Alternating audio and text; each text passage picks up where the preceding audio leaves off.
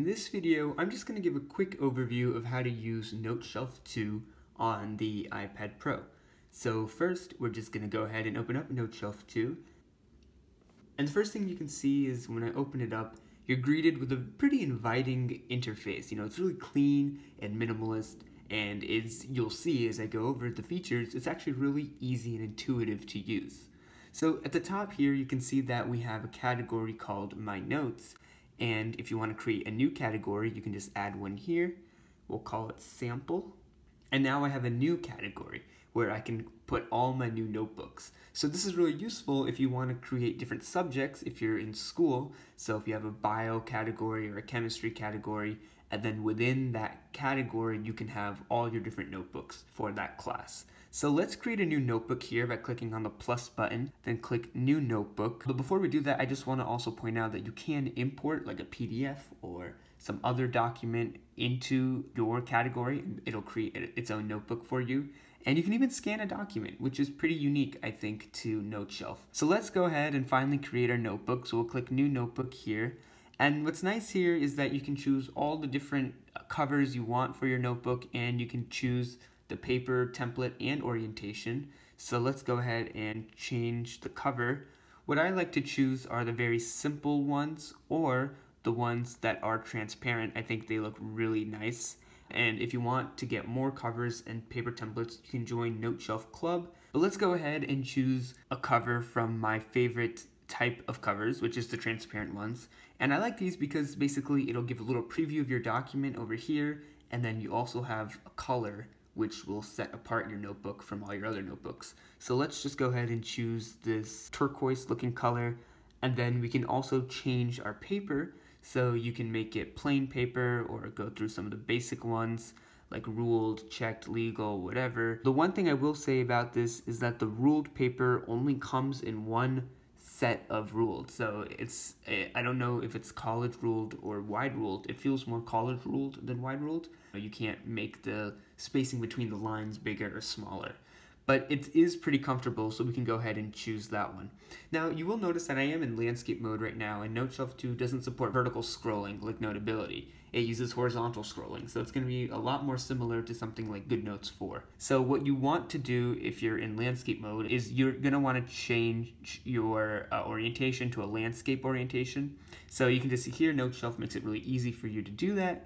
You just choose portrait on the left or landscape on the right. And the good thing about Noteshelf 2 is, and I'll get into this a little bit later also, is that you can actually change each individual page, the template and the orientation, which is something that you can also do in GoodNotes 4, but you can't do that in Notability. So let's call this notebook sample as well, and let's create it. And as you can see here, now I have my paper in landscape mode. It fills the whole screen and it looks really nice. And Noteshelf 2, like most note-taking apps that you may be familiar with, has pretty standard ink features and highlighter features and eraser features. So if you click on the pen here, you can see you can choose between 4 different types of pens. You can choose a ballpoint, a fountain, and then you have this pen. I don't know what this pen is called. And then you have a pencil. So I usually use this pen, the one I don't actually know what it's called, but I use it a lot. I think it's the best one. And you can just go ahead and start writing. Now I actually like how the fountain pen looks the best, but I don't know if you guys can tell or not, but for me, I'm really picky when it comes to lag and writing digitally, and I feel like for some reason with the fountain pen there's a little bit more lag. In Noteshelf in general, I find that when I'm writing that it's not as quick as when I'm writing in other apps like GoodNotes and Notability. It has gotten a little bit better. When it was first released, Noteshelf 2, it was pretty bad. I do notice it a little bit less, but it's still pretty noticeable to me. Now, I have asked other people and they have not noticed it, so it could just be something that I'm super picky about, but that's just something to keep in mind if you are planning on purchasing Noteshelf 2. But all the pen options really are pretty decent. Except for the pencil, in my opinion. You can't really write with the pencil. I can give you an example. So they really tried to make the pencil as pencil-y as possible. So it's nice for if you're shading, I guess, or if you're going to be doing some coloring with the pencil, but you really won't be writing with the pencil, I don't think. It just doesn't look that great to me. Now, if I want to erase, you can see there's an eraser button right here. And the really cool thing about the eraser on Noteshelf 2 is that it's actually an auto eraser. Basically what that means is that it kind of detects how zoomed in you are in the page. So if I zoom in here, it'll make the eraser smaller so that it doesn't basically just erase this whole area because I'm zoomed in. Noteshelf 2 takes into account if you're zooming in or not into the page, and it makes the eraser smaller so you can really erase some of the smaller details like that dot right there. Now again, so if I was zoomed out and I wanted to erase the dot on the eye, it would erase a whole lot more. But as soon as I zoom in, I can just more easily erase that. And that's one of the greatest features, I think. It doesn't erase the whole text, it erases basically whatever you erase. So if you draw a line and then you put the eraser on there, the whole line won't go away. It'll just erase whatever you literally put your pencil over. So here you have all your different eraser options, and you do have a clear page option, which is pretty nice if you just want to clear all the annotations off your page. So Noteshelf 2 has plenty of colors that you can choose from. You can edit to make your own colors right here. You can really do a whole bunch, way more customization than I would personally ever need. But you can have all these different palettes, you can search for them. You know, if you really want to get artistic with it, you can. And then you can also customize your different thicknesses, and you can have favorite preferences if you really like a certain customization. Now there's also a highlighter feature here, which again is pretty standard. You can choose how big you want your chisel to be, what color you want your highlighter to be. And I actually really like the colors that Noteshelf 2 offers. I think they're really nice. So if I'm writing here with the fountain pen, and then I want to highlight it, I can just click on the highlighter here and highlight right over it.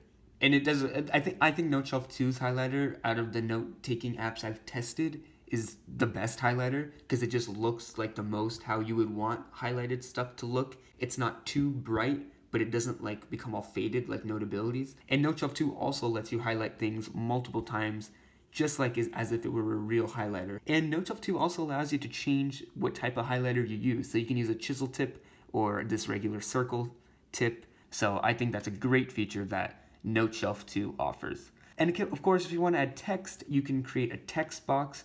So if you just tap anywhere, you won't create a text box. You actually have to double tap, and then you get your text box, and then you can start typing something. And then here you can change what you want the text to look like. If you want it to be header 1, header 2, header 3. You can change your alignment, which is obviously a really good feature. And then you can go over here and change literally everything you want about your text. The font, the size, bold, italics, and you can choose your 4 favorites here. And I believe that you can customize the favorites here. Yes, if you just hold it down, you can remove a favorite, you can rename it. So again, if you do want to create your own type of favorite custom text, all you have to do is go to this paintbrush here, choose whatever you want, and then you can heart it or unheart it. So now it says added in your favorites, and if I create it to 22, I can heart that one too. Now I have 5 favorites. Then this classic no pen option, if you don't want to make any stray marks on accident, you can just use your finger and you won't be able to edit anything. It's literally just swiping back and forth. So if you do want to create a new page, you can do it pretty easily by just swiping to the left or to the right. And you can always check your pages down here. It says 1 of 3. Now there are also some other features that I really love about Noteshelf 2. So one of those is ink to shape. So if I click this button here, if I draw a shape, Noteshelf 2 will convert it into a nicer looking shape. Then of course, you can also have this zoom feature, which is also a pretty common feature you see in note-taking apps. Then if you want to look at all your thumbnails, you can easily bookmark a page by clicking on the little bookmark in the corner.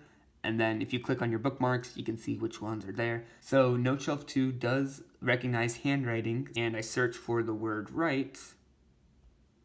You can see that it pulled it up and highlighted it for me. So it recognizes your handwriting, which is really cool. So if you want your handwriting to convert to text, what you can do is you can lasso it here and then click on it once, and you have all these different options. You click convert to text, it converts it to text, you convert to a text box, and there you go. Some other things I don't think I mentioned here is you can actually share your page. So you can select pages to share or select all the pages in your notebook, and then you can export it via email, a whole bunch of different options. But if you do email it, so if I email it here, you can choose the format, which is pretty standard. Most people should choose PDF. You can change if you want to have the page background or not.